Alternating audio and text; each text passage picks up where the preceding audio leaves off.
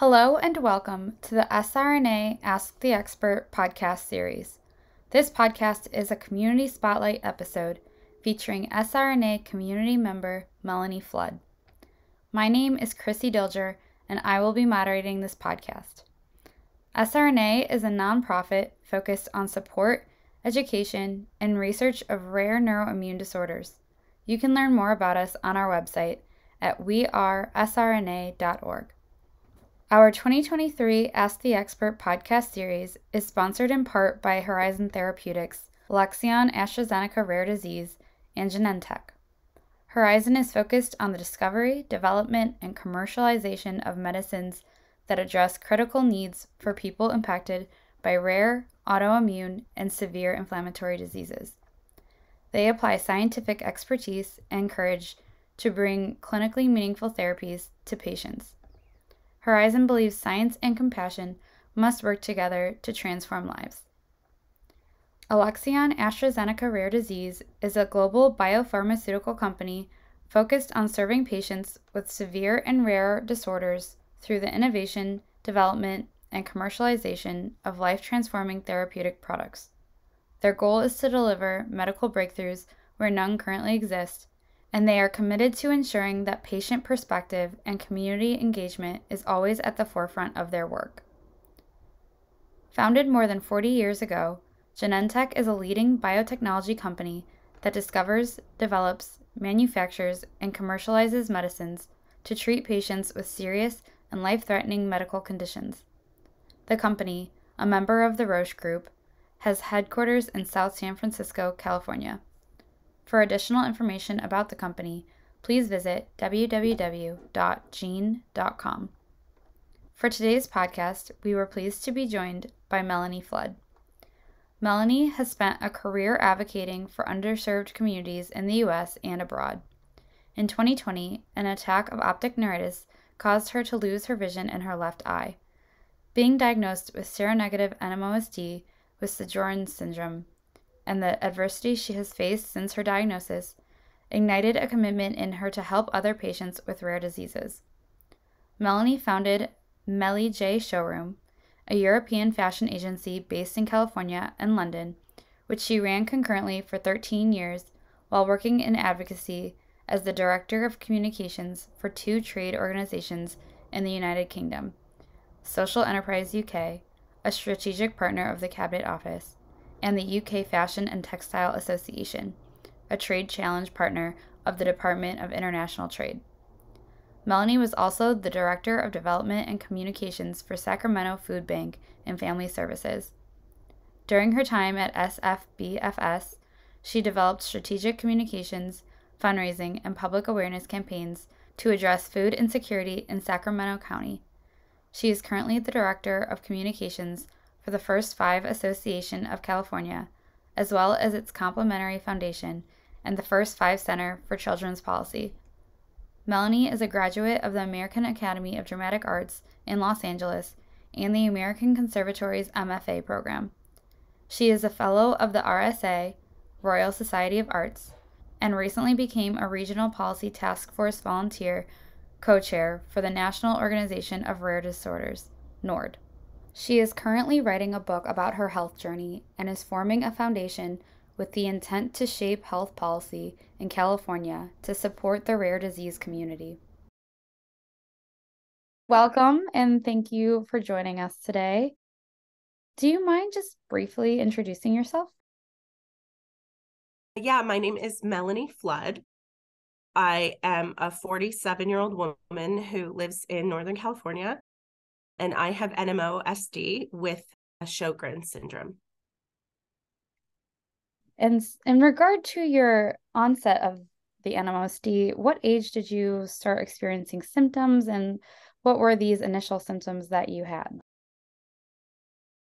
So my journey with NMOSD was,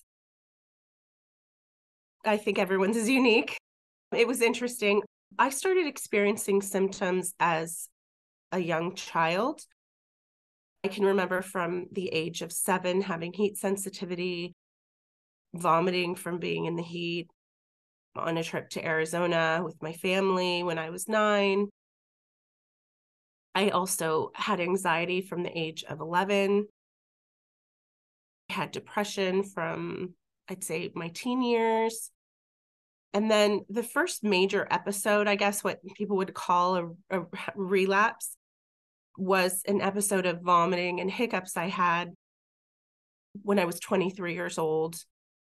I was in grad school at the time. I used to be an actress, a stage actress. I went to the American Conservatory Theater's Master of Fine Arts program, and I was playing Belle on the main stage my second year during A Christmas Carol. And I had done about 26 shows 40 shows in 26 days. It was a lot. And, they were training us for stage and for Broadway. And I basically had one day off a week, and I was going through the master's program at my time, but also doing a major role on the main stage with professional actors too.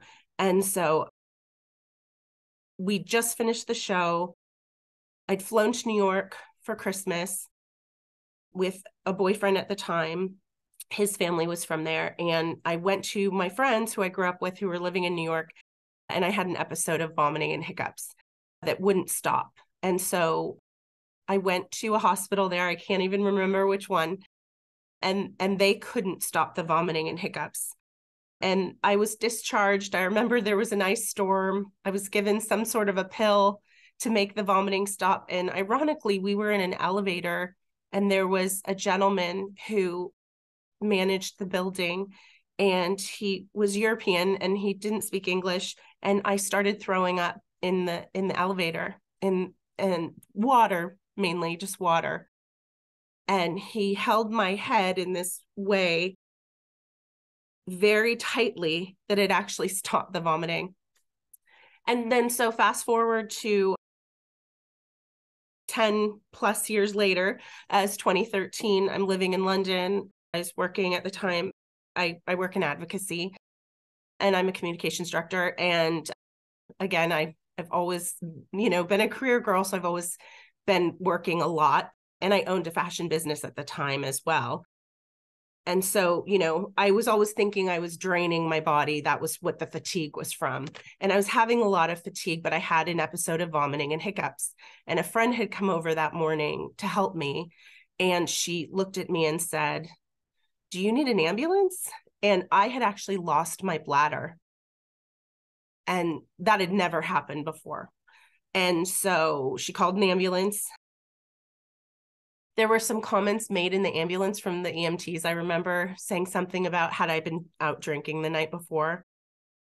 And I had the vomiting and hiccups. And so I was hospitalized for about 5 days. And then that happened again, and then discharged. And some terms were thrown around that maybe it was Crohn's disease or colitis or leukemia. They said I had a very high white blood cell count but they couldn't find the infection. And 6 months later, I was hospitalized again, and it was a bit more severe with vomiting and hiccups. And at the time, I think it's important to mention, I was engaged to someone from Europe. He was Swiss, and we had canceled our wedding. And so I tended to either, when I was exhausted, have an episode, a relapse, or if something upsetting in my life had happened, I would have an episode like that and be hospitalized. But no one, so that was way back in like 2013 and 2014 that those episodes happened. Wow, well, that seems like such a long journey to get to the point where you were actually taken seriously and given a real diagnosis. So I guess take us from there. Was that episode, that last one, where you were finally given your diagnosis, or? No, I wish. No. So I had crazy fatigue, and in my 30s, I'd never lost my bladder, but I was having urology issues. So I'd lived in Ireland for a while before London. I had a urologist. After those episodes, they had sent me to a GI doctor because I was having bowel issues. They said I had IBS and all these things that now I know are related to NMO. But back then, I moved around a lot, but no one was putting the puzzle pieces together. I was certainly giving the information. What my doctors do tell me now, especially my neurology team, they always say, you're so good at recounting dates and times and symptoms. And a lot of people don't remember, but like I said, I work in communications for a living. So I do document things that are happening to me and my symptoms. So I was about 38 at that time. Fast forward to 2020. And we were living in COVID times, and this was August. In the 6 months leading up to that August, so I would say from February 2020, I was having bowel and bladder symptoms, but the fatigue was just overwhelming. And I had an aunt who passed from cancer when I was about 30. And I used to say to my sister, oh, I'm like Aunt Sherry. I have cancer. I just would tell her I'm cancer tired. I'm so tired. I don't understand what's going on with my body. And because I had an aunt that had passed from colon cancer, I thought for sure I had cancer. And so I would have internal vibrations when I would sleep, but I didn't know what they were. So when my body would get really tired, and this continues, I continue to have this to this day. I mainly feel it when I'm waking up in the morning. My body shakes inside, but you can't see it, but I can feel it. And it only happens when I'm awake, if I'm in extreme heat or if I'm really tired. And so I was having those issues. I was having narcolepsy. I didn't realize it was narcolepsy. I literally was driving to work and I couldn't stay awake, and it was concerning to me. And so I went to my doctor, my primary. She's fantastic. She started doing a lot of blood work. She found out I had a vitamin D deficiency. She put me on a vitamin D dose, which I found out later is called an MS dose. And then she continued to do blood work. And what happened was, come August, I woke up one morning, and at this time I was, 2020, I would have been 45. Yeah, I was 45 years old. And I woke up, and a few days before, on the Friday, in my left eye, I started noticing these little black clouds. And I thought I had put on too much mascara or something, or I hadn't taken my makeup off properly, and I kept rubbing my eye. And I wasn't wearing mascara, so I was confused. And then the next day I went out with my friend, my best friend, and I told her I was having trouble seeing. I thought because of COVID, we all had a lot of Clorox wipes that I had cleaned, and I had wiped my eye or something. And she put some eye drops in my eye. And this was the night before I lost my vision. And I woke up on the Sunday morning, and my vision had come down like a black curtain, about a third down my left eye. And immediately I knew something was wrong. And I went to urgent care. And actually, I live behind a hospital. I live in the greater Sacramento region. And I drove to the hospital, and they gave me this red card. And they said, you need to go to the emergency room. And I didn't realize what it was. And they said, can you get there yourself? It was like next door. I was like, yeah, I can drive. I've lost some of the top of my vision. I went to the ER. Immediately, they triaged me, and they told me they were putting me in an ambulance to UC Davis, and that they thought I had a detached retina, and that it was a Sunday, and they didn't have the equipment to operate on me.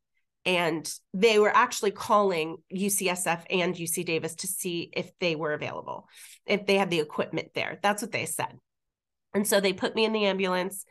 They said it was a surgery, but that I would have to have it immediately within 24 hours.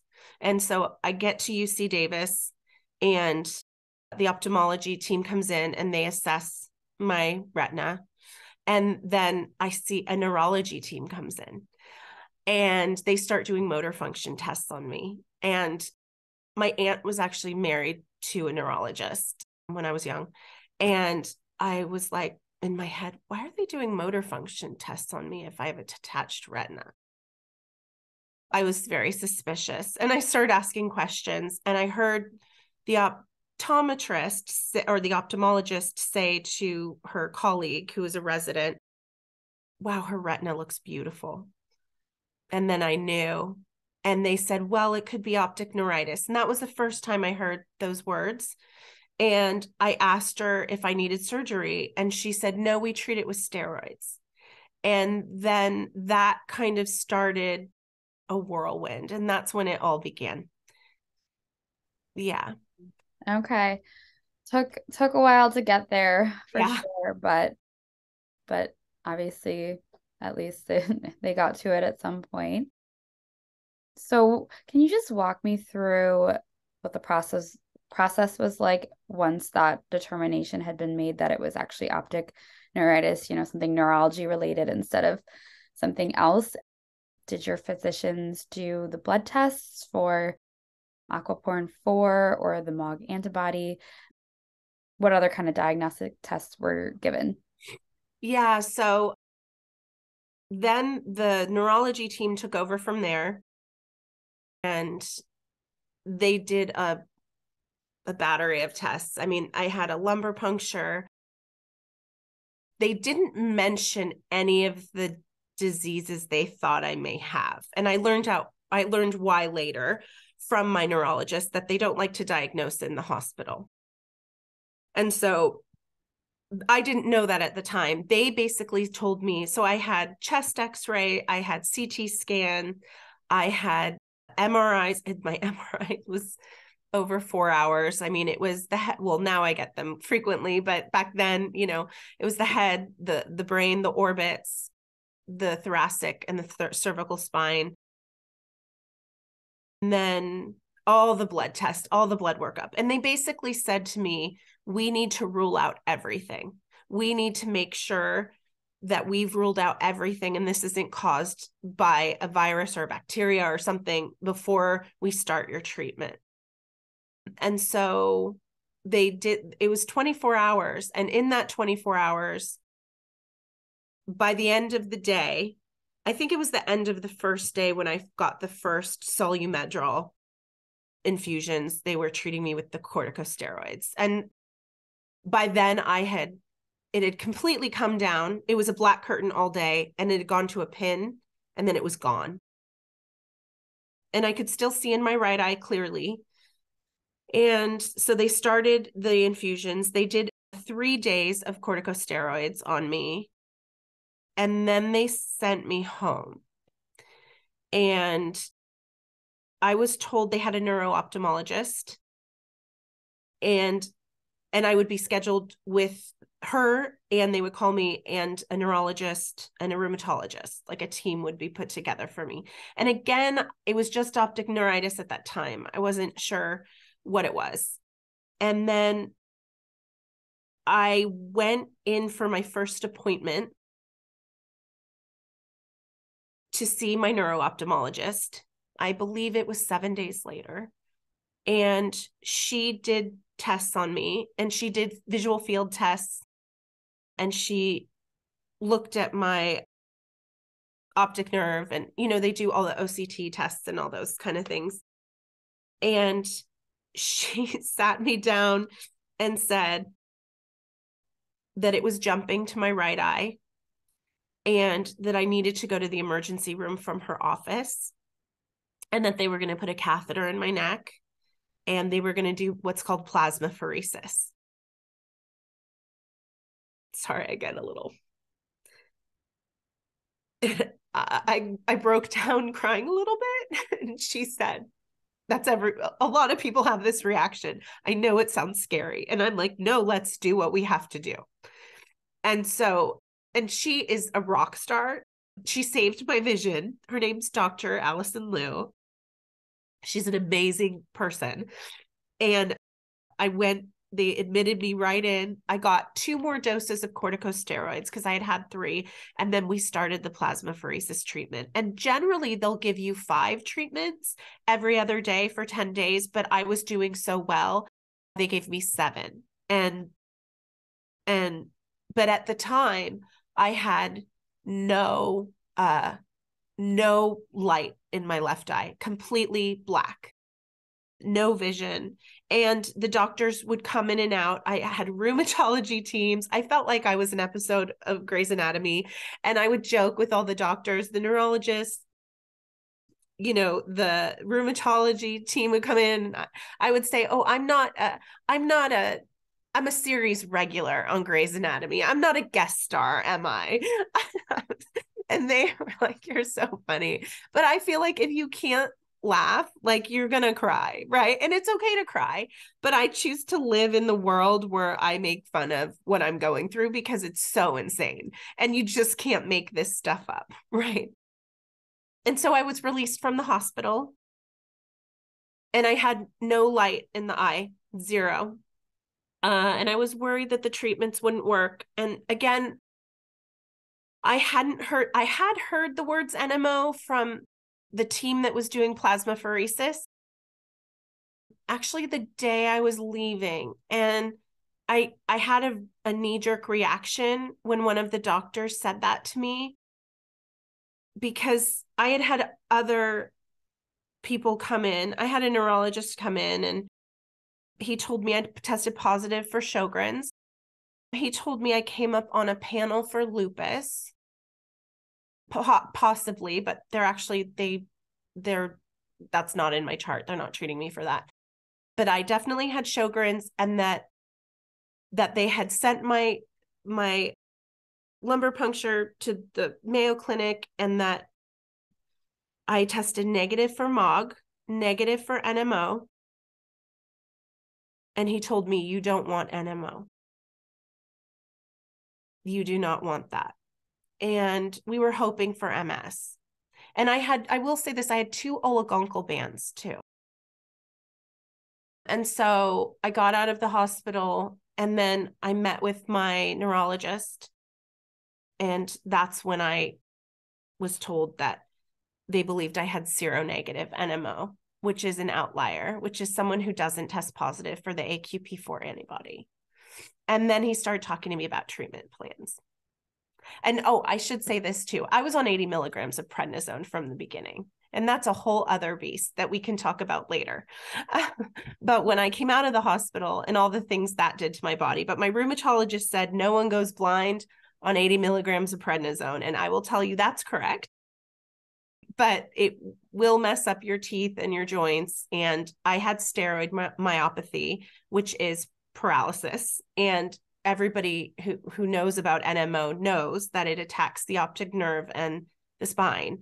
And so when I came home from the hospital in the middle of the night, my best friend, she was staying at my place when I was in the hospital, and her and my sister and my mom, they were my rock. And she was sleeping in my guest bedroom, and I had to call her at 3:30 in the morning from my bed because I couldn't walk. And I thought I was having a relapse. And I mean, you can imagine what it's like to wake up blind, which I did, but then to wake up and not be able to walk when you get home from the hospital. But my primary physician, I called her right away in the morning, and because I could walk again after, the pain was so severe, and she told me I likely had steroid myopathy, and which I did.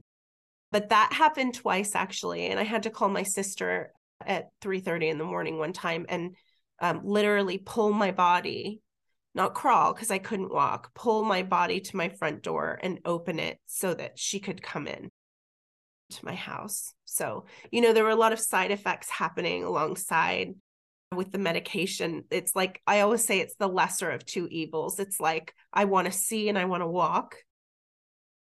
But within that, other things occur. Yeah. Yeah, definitely. Yeah. I just want to say thank you for telling us all this. And I know that it must have been such an emotional time, and also makes, it would make anyone emotional looking back and thinking about that time. So just appreciate you talking with us about it today, because I do think it'll help others who are going through or have gone through the same journey know that they're not alone. So thank you. But truly, truly terrifying experience, I'm sure. I can't imagine waking up and not being able to see, Yeah. And I will say this too, in a world of COVID, I wasn't allowed to have visitors during this entire time. So I lost my vision. Most people have an advocate, like a family member. I wasn't allowed to have that because there were no visitors allowed in the hospitals at that time. And this was pre-vaccination days. So right when I came home, I think it's also important to note 2 months after I lost my vision, because of my system was so immunocompromised, they had put me on prednisone and I was on azathioprine as well until we could start my infusions. And that's what they had decided to do, Rituxan infusions. I got COVID pneumonia and I was isolated for 2 weeks in the hospital, and they thought I'd be fine, but I just tanked very quickly. And I couldn't even walk to the bathroom in the hospital. I had a commode next to my bed for 2 weeks, and I was plugged into the wall on oxygen at home for 2 months after. And so not only did I have to rehabilitate my body and learn how to walk and cook and ride a bicycle and drive and do all these things as a person who had just lost her vision in one eye, but my lungs are permanently scarred now too. And I'd never had pneumonia. And it was just, 2020 was rough. I'm not going to lie. When people complain about their kids not going to prom, I'm like, I went blind and had COVID pneumonia. Like, I mean, I'm not, I'm not saying I compare myself to other people, but sometimes I have to, when people complain about things, I just let it go in one ear and out the other, because again, my life got so insane in 2020 and it will never be the same. But I can honestly say that I'm in a really great place in my life, and I have amazing friends and family, and I'm just living it, Yeah. Yeah. No, I appreciate you saying that, because that's something compounding the fact that, you've already been diagnosed with this life-changing disorder, then also with COVID on top of it, just nightmare scenario. But you're here as proof standing that you're strong enough to get through it. So that's awesome. Yeah. So I guess we left off where you'd gotten home from the hospital. You're obviously experiencing some awful side effects from the prednisone and the other medications. Did your physicians refer you to any kind of rehabilitation, anything to help with, the visual issues you were now experiencing, or any kind of physical rehabilitation? No. So I did have an occupational therapist in the hospital when I first lost the vision. And my neurologist had asked me if I felt that was useful, what I had, and I was very honest with him. He's wonderful. I said no. It didn't really help that much. I really did it on my own. And I think it was the fear of not having, I have a disability that people can't see. I mean, it's not just the vision, but it's also the fatigue that I have. And so, because actually Sjögren's is recognized by the state of California as a disability because of the fatigue that it causes. And so having those autoimmune diseases like layered on top of one another, I'm sure sometimes I don't know if it's my medication or the fatigue that makes me tired, but I really just rehabbed my body myself. And I've always been very active in terms of hiking. I mean, I will say this, I don't run anymore.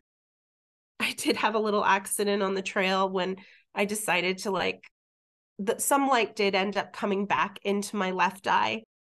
And I have what they call shadow vision in that eye. So I'm completely blind in it. But I can see the shapes of some things, and it's kind of like grays and blacks and a little bit of white. It's like someone took a hammer to a glass table and like a mosaic pattern and smashed it. Like that's what it kind of looks like. It did take my night vision. I can almost not see in the dark at all. I don't really have night vision. I do need some light to get around. But again, I just think that you should go towards things that make you feel afraid. So no, I didn't have a professional help me, but my best friend and I, we did go camping. And I remember looking at her and saying, Allie, I think, oh gosh, the sun's going down. Like I had never been out of my house in the dark at night since I had lost my vision. And it had been about 1.5 years at this time. And she's like, I've gotcha. Like she had a flashlight for me. All my friends there were amazing. They had this big floodlight like by the campground. And my other friend, it was her birthday. She wore this like glitter stick all over her neck. I mean, it was great. And I think it's important to do those things that make you feel frightened. I'm starting horseback riding lessons soon too. And anything that can help with my balance. Yeah.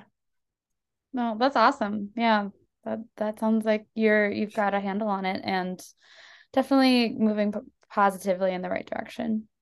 Well, and I will say this too. I've always traveled and I lived in Europe for 10 years and I worked there, but I will say I took a trip, my first trip alone, because I've traveled all over the world alone. I moved to Europe alone, and I moved to New York alone too when I was younger. And I just wanted to take a trip. And so I took a trip in May of this past year of 2022. And it was the first time I got on a plane by myself again. And yeah, it was great. And then I had a red-eye flight on the way home and I realized, oh gosh, they turn off all the lights and I'm not going to be able to see again.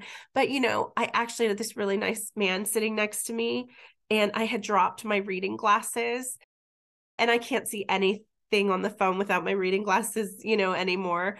And I just told him, I said, I'm blind in my left eye. I just dropped my glasses. I can't see in the dark. He was so nice. I mean, literally, he helped me throughout the entire flight.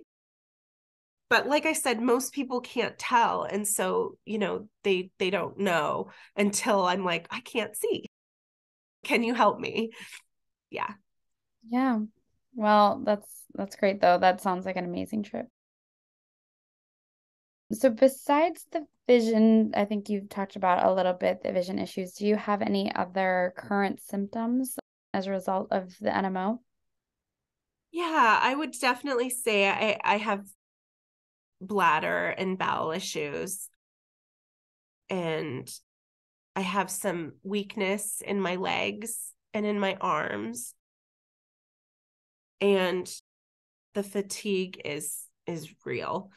The heat sensitivity is probably the worst. And I live in an area where it gets up to 112 and 114 degrees in the summer. So that's been one of the hardest things, is to not be able to go outside. I mean, I've even sat outside having a summer dinner at 5 o'clock and it's only 86 degrees in the shade. And I had a scary episode one time and I was with my sister and my best friend and I had to leave and go sit in my car and turn the AC on. So that's hard. And then just the side effects from, the medication. Yeah. So that leads me into my next question. Are you on any long-term therapies to manage your NMO? And what was the process of deciding which, if any, treatment to choose? What was that process like? And did you feel like you had sufficient information to make an informed decision? Yeah, so I started on 80 milligrams of prednisone and then was put on some azathioprine as well in the lead up to Rituxan infusions. My neuro-ophthalmologist, my neurologist, and my rheumatologist had decided together that that was the best course and that's what we were going to do. initially, and then we tapered me off of the prednisone. I kept on the azathioprine and started the Rituxan infusions in January of 2021. I was supposed to start in November of 2020, but I had COVID, and so that got pushed back. Then there were issues with the health insurance company, and I was supposed to get my Rituxan every 6 months. Come July, when I was due to have my next Rituxan infusion, they decided to substitute it with a biosimilar drug called Ruxience, which I did not react positively to. So I ended up having a rash right away, and then it didn't work. And I noticed that I was having vision issues in my right eye. My neuro-ophthalmologist called me after hours when she saw one of my tests that I had just completed and told me to go to the ER. And so I went for an MRI. We started me on a 5-day course of Solumedrol, corticosteroids again. So clearly that drug didn't work, and, only to save the health insurance company a few dollars. I've had many issues with them around my infusions. I changed jobs in the process because I needed a job where I could work from home. I was actually an essential worker during COVID. So I was the director of development and communications for our food bank for our Sacramento County. And so we never went home during the pandemic. And it was a wonderful place to work, and I loved everybody there, but I needed to be somewhere where I could be at home and not in an environment where I was around so many people all the time, because my immune system was so compromised. And so I changed jobs. And when I did that, the health insurance that I had was the same health insurance company that I had at my old job. The plan was different, however, and they delayed my care, which caused me to have some vision loss in my right eye. I was put on Cellcept, to a very high dose of Cellcept, to combat the vision loss. And I had to fight it out. I had to go to the Department of Managed Healthcare. Luckily, at the time, my boss at my new job, she helped write the legislation around off-label drugs. And she said, that's not legal. They can't do that to you because they treat NMO off-label.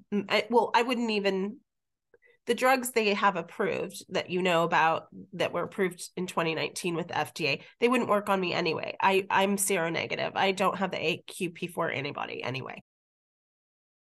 And so I had Rituxan before. It was approved before. I had to go through the Department of Managed Healthcare with an attorney. I won my case. I got my infusions, but it did irreparable damage in my right eye. So I have black clouds and cuts in that eye when I used to be able to see more clearly in it. And so I'm currently not on mycophenolate anymore, which is Cellcept, also known as Cellcept. But that drug put me in the hospital a few times because I got a few infections. I got COVID for the third time in June of 2022. And then I had a stomach bug that I got. And so, I continue to fight the health insurance company for my infusions. I'm supposed to be having them in April.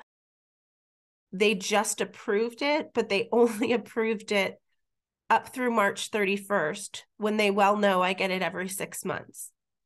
And so it's not approved. I'm going to have to go through this process again now. And my doctors, one of them said to me, I've never seen anything like this. Do they want you to go blind and paralyzed? It's not right what they put people through. Yeah, I completely agree. It's egregious how often we see this.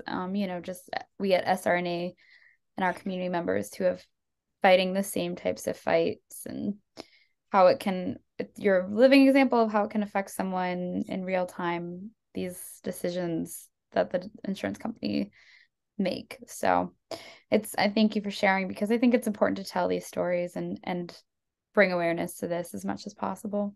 Yeah, I mean, it's hard enough to to have a disease that you might not be able to see or walk, and in your life, that's stressful enough. But to compound that with rejecting a drug that you know will help mitigate those issues, it shouldn't be legal. I have lots of opinions about that. Yeah. I do as well. Yeah. So you kind of mentioned that you have been in the hospital for relapses before. How many relapses would you say you've had, and then what is that experience like? So what do you feel when one is coming on, and do you have like a plan of action for when you think you're having a relapse? Mm-hmm. Well, I think sometimes I'm in the hospital because my immune system is compromised. And that makes me more susceptible to respiratory infections. And I think those are very dangerous because, most of us know that when you can't be around sick people. And so when that happens, I go to the ER right away, and I get a chest x-ray to make sure I don't have pneumonia, especially because of the scarring in my lung. But I guess when I have like symptoms in my vision, it generally tends to be that sort of mosaic, fragmented pattern that I see. I can have pain behind the eyes. What I did forget to mention is a week before I lost my vision, I was in the shower and I had this insane, it almost felt like I was drunk. Like I had woken up in the morning, I had gotten in the shower. It was almost like I'd had too much to drink. And I hadn't drank. I hadn't had any wine or anything at dinner the night before. And I had to hold myself up in the shower. And I remember driving to work, and my brain, it was like I was on a sea. And then it went away, and I didn't think much about it. And I actually had I don't know, I dismissed it, like you dismiss things. And sometimes you think you're, middle-aged and you're getting older. But what I will say is I'll get dizzy a little sometimes. And then that internal vibration in my body, when it gets really strong, I feel like I'm not doing something right, meaning I need to slow down. I need to rest. I need to nap. I need to drink electrolytes. I'm really big on hydrating and also on movement. So I try to hike as much as I can. I don't hike for as long. I used to go on 8-mile hikes, on the weekends. I don't do that anymore. I mean, I do about 3.5 miles now, but I think that's still good, for where I'm at. Yeah, definitely. That's awesome. So, are there any tools or tips you have learned since your diagnosis for those living with NMOSD? Well, I guess just being gentle and kind to myself, setting boundaries with people, knowing that I can't do it all. Because I do think for me personally, it stems a lot from symptoms will just stem from me being tired or overexhausted or not feeling like I have to do everything. Little things can be hard for me that'll be really easy for everyday people.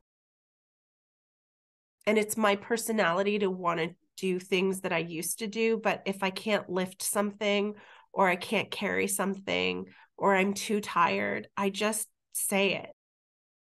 And I try not to internalize what someone might think about me because of it. I think that's great. And that's a great piece of advice because we all are just doing our best, right? And yeah, you gotta be comfortable in that. And I think that's a really important thing to keep in mind.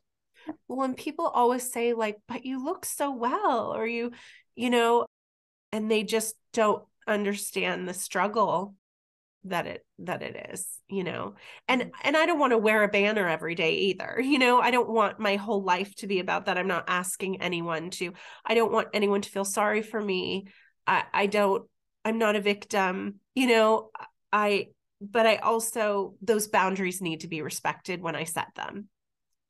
Yeah, definitely.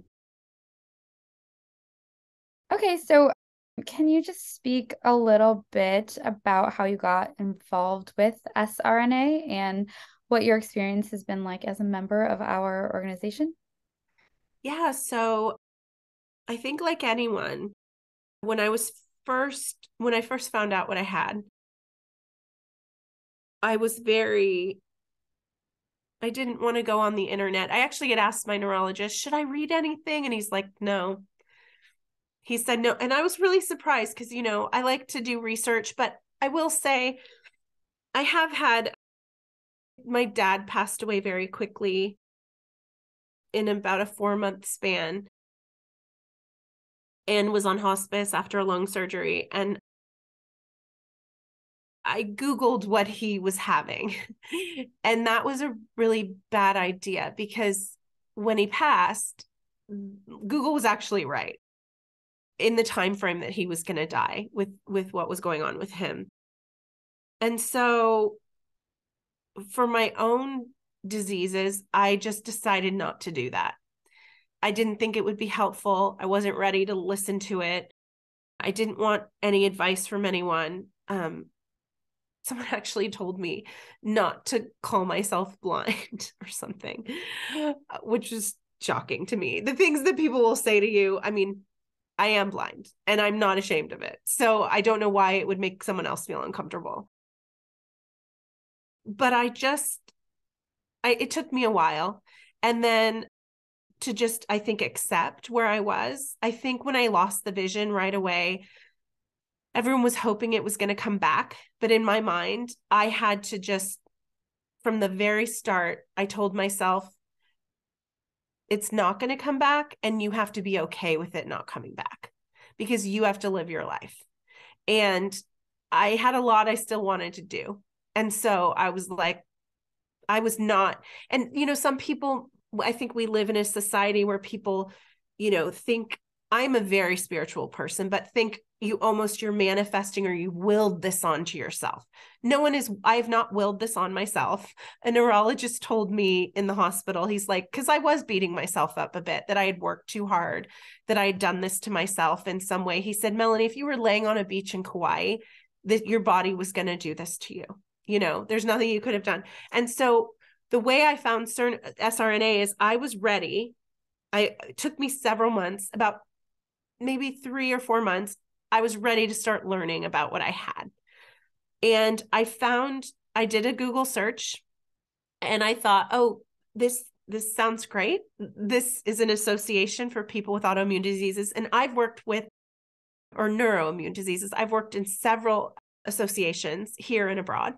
And I loved the educational aspect and I found the ABCs of NMOSD. And I listened to one episode and then I'm like, okay, that's enough. I'm not ready to listen to any more right now. It was hard. And then I slowly got through the episodes. And it took me almost a year to get through those episodes. And I'm glad I did. And that's how I found SRNA. Yeah. Well, we're glad you found us and I'm glad to be of any help. But yeah, those ABCs of NMOSD can be a lot of information. So yeah. I can understand that feeling. It's the acceptance, of really facing what you have. And everybody's journey is different, right? Definitely. So you recently attended a disability rights gala in Sacramento. Can you describe what the purpose of the event was and just what your experience was like attending? Yeah, so Disability Rights California is the largest, actually, disability rights group in the nation. And they advocate for people with all kinds of disabilities. So they were holding this inaugural gala. It was their first one at the Crocker Art Museum. And I was really interested in going. I mean, I'm reaching out more into communities that I feel aligned with. You know, I have a job where I work for an advocacy organization, and I've being in the nonprofit space for a long time and kind of being a communications person and a fundraising person to help, marginalized communities in my career. I just was really interested in going as a member of that community. And I met some really great people there, and it was all based in art and disability. And so they had a poet, and I met some fantastic people there. I took my previous boss that had helped me get my infusions. I took her as my date because she's been such a great patient advocate for me and continues to give me advice on how to fight the insurance companies, which I need on a regular basis, and just support that I'm entitled to it and that I will get it, and that we just have to persevere. So that was really exciting, and they do a lot of incredible work in many spaces. Yeah. Well, that sounds like a great experience and very important stuff to get involved with. So awesome that you were able to attend and have a positive experience with it. So can you just talk about a little bit like what the most difficult parts living with NMOSD are, or just what you wish the general public would know about living with this disease?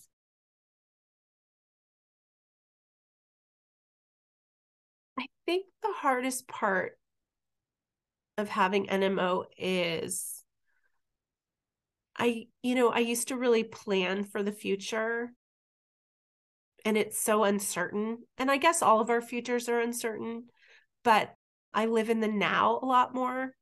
And I can't say that's a bad thing, but I definitely had to give up any ideas of, I never had a child, and I had been thinking about it, and I had talked to my doctor about it before I had been diagnosed. And it was definitely a possibility back then. And now that's not. And that's hard. Yeah. But I also think that, again, I'm very spiritual, and I think that everyone has a path and a journey in their life to walk, and this is mine. And so through that, I have tried to do things to I participate in research studies because, I don't want anyone else to have to go through what I went through. I don't want anyone to have to go blind to be diagnosed with something they have, or be paralyzed to be diagnosed with something they have. I would love for, the medicine, the technology to catch up, the doctors to put the puzzle pieces together, all of that. And so I feel like I've turned all of that sort of sadness or frustration into something positive. I'm actually writing a book and about my health journey, and I'm starting a foundation too to help scientific research, but also help maybe get some of those healthcare codes in there that aren't for people. And so I've just been doing a lot of exploratory work and finding out, where my niche is. And I work in the state capital of California, and I think there's an opportunity there. Yeah. Wow, that's amazing stuff for sure. I guess my last question, and kind of touched on it a bit with that last question, but what are you hopeful for? optic nerve regeneration. I think that's like the hot topic for me. Every time I go into my neuro-ophthalmologist's office, I want to hear about grants that the NIH is funding. And I always have questions around that. And she's very positive about that. And so, I think that I might not be able to ever bring back what I've lost, but research could help combat anything that may happen to me in the future or anyone else living with this disease. I think that's a great thing to be hopeful for. That's awesome. Well, Melanie, I think that brings us to the close of the podcast, but I just wanted to once again say how grateful we are for you joining us today and, being vulnerable and sharing your story. I think the more people who share their stories, the more people will feel less alone and also bring to light some of the important issues that we talked about today. So just thank you. Well, thank you for inviting me and everything that SRNA does. I know it has touched my life very much. And when you asked me to be part of this podcast, I wanted to be vulnerable because I don't want people to feel alone. And just keep going and live your life and do the things that make you afraid, Yeah, that's awesome. Well, thank you so much.